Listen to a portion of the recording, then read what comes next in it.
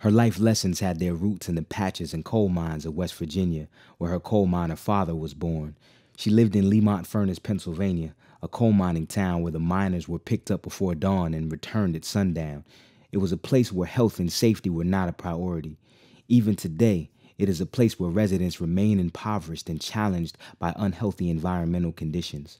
She began caring about good folks who still hope to live the American dream, but still, like many Americans living in poverty, have lives shortened by significant burdens of disease and inequity in access to health care. It is in this patch, in a valley, in the Appalachian Mountains, where her caring about others began. That caring grew into a commitment to those without a voice, but worthy of a caring heart and healing hands. Margaret is the third of 4 children born to Wilbur and Beatrice Minnis Larkins. Beatrice was 15 with an 8th grade education, and Wilbur was 22, a high school graduate and an enlisted Army Corpsman.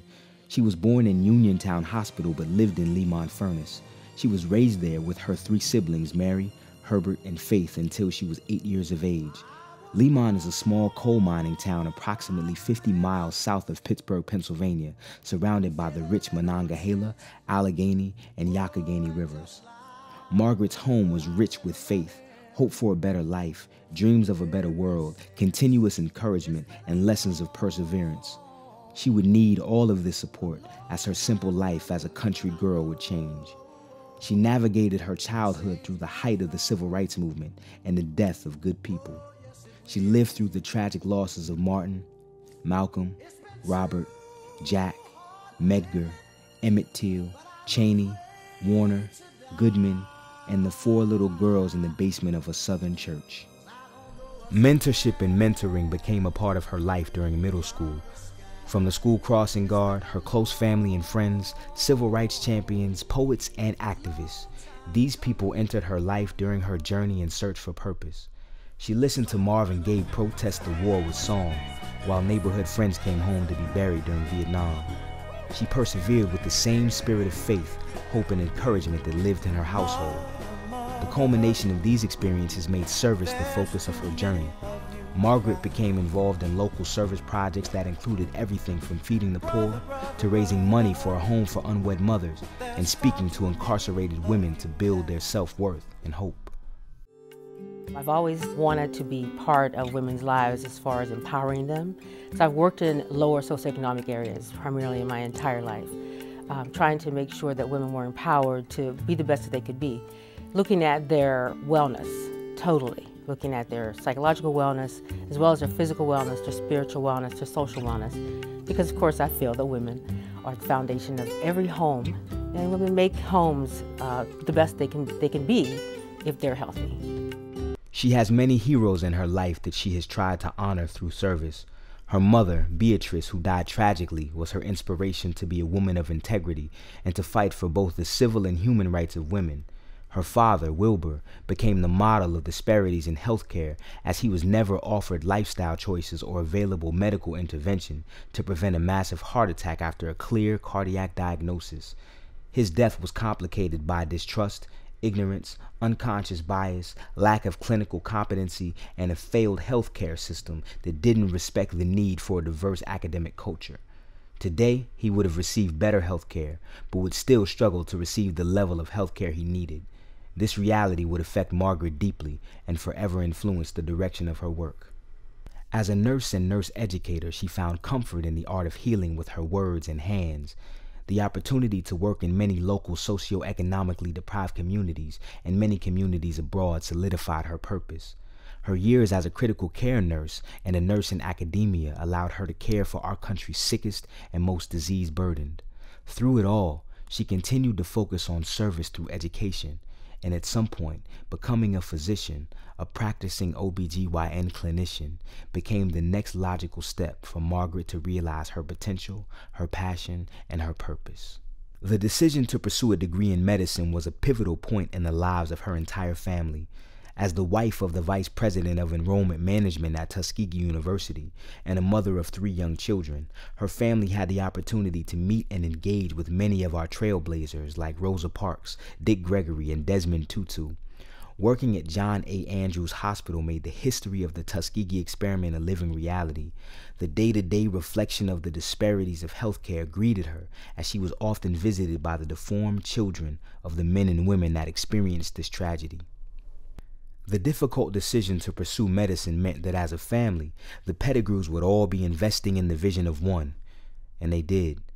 Together, they started and completed her medical school journey, a journey that would culminate with a role that would open more doors to initiatives that were focused on mentorship, leadership, and the education of underrepresented minorities. Military service was the route that made medical school a reality. Active duty found her serving her country during 9/11 and retained for service at the threat of war. She would later receive an honorable discharge at the rank of lieutenant commander from the Navy. Military service has been a family tradition and a part of her family legacy. Her father, brother, uncle, and son are all proud veterans. Military leadership and understanding the challenges of veterans have added to her sense of purpose. Upon her honorable discharge, international healthcare disparities and reproductive health education for women of color became her next mission.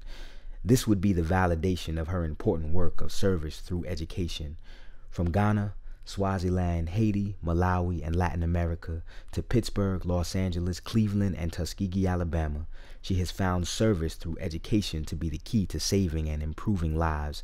A system that incorporates humanity, legacy, cultural competency, and clinical excellence serves as a conduit for accessible and equitable health care.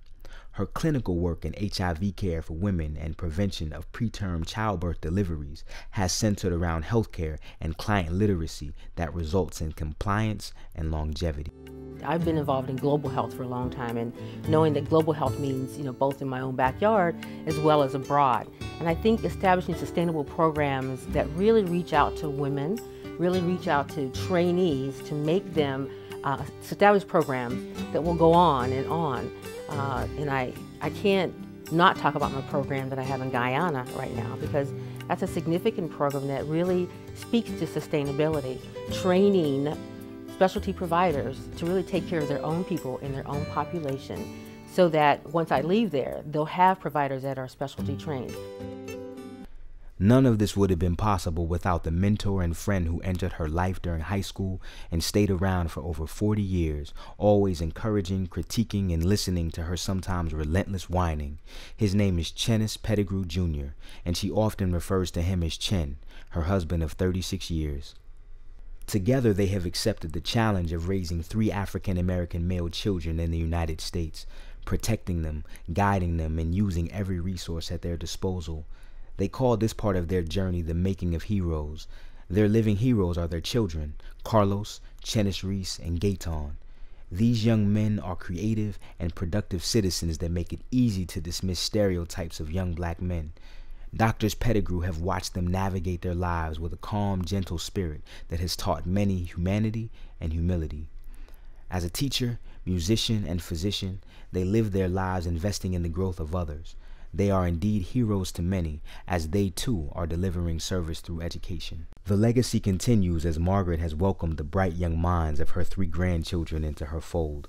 Corbin, Chase, and Carson are learning that service is part of the Pettigrew tradition. Dr. Pettigrew is responsible for sustainable changes that improve the lives of those who have been less fortunate than her. This has taken the form of clinical excellence, mentorship, and education. As a lifelong learner, she has continued to use education as a tool to enhance her skills as a clinician and a health policy strategist. Degrees in nursing, education, medicine, and international public policy have prepared her for this next exciting journey.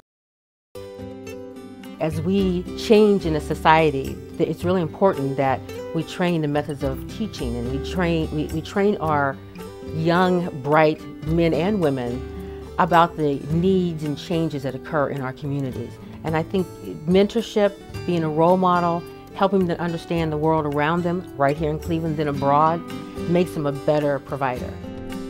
Narrowing the gap of health disparities through physician and patient literacy is the core of Dr. Pettigrew's chosen purpose. Clinical Excellence in Diversity and Inclusion, CEDI, is an ongoing effort that will result in an intentional and sustainable climate and behavioral change at university hospitals.